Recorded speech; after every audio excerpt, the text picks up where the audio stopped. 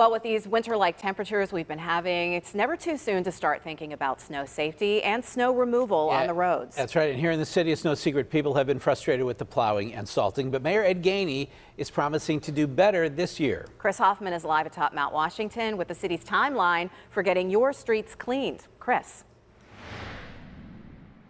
Kim, that goal by the city is 24 hours after a snowstorm. And according to Public Works Director Chris Hornstein, the long-term goal is to get that all the way down to 10 hours.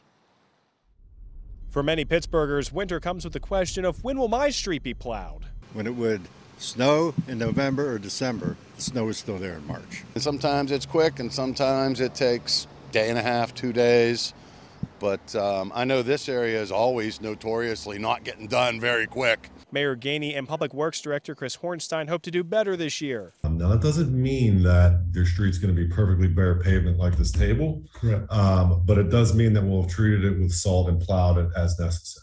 Pittsburgh's truck fleet averages out to 12 years old. Other municipalities are closer to 5 years old for their fleets.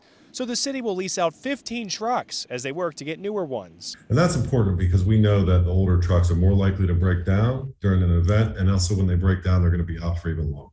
The plan to tackle snow will start with emergency and primary streets. Crews will then go to neighborhood streets and then alleyways. For people who have lived here long enough, they want results this year. I'm going to withhold judgment till I see. I don't know. I don't. They don't seem to be organized. Every year it's the same old story. The mayor invested $4 million more to Public Works for equipment and manpower. He says it should pay dividends with 40 new laborers and 15 drivers. The investment is big because it gives us the opportunity to lease the trucks that we don't have, go out and buy some that we need. The staffing is big because we're able to bring on more people. So that's what's in the budget right now, and that's what we're looking forward to do. People are hoping for the best, but still prepared for the same. Go out, get stuff I need, and just plan on not going anywhere for 2 or 3 days.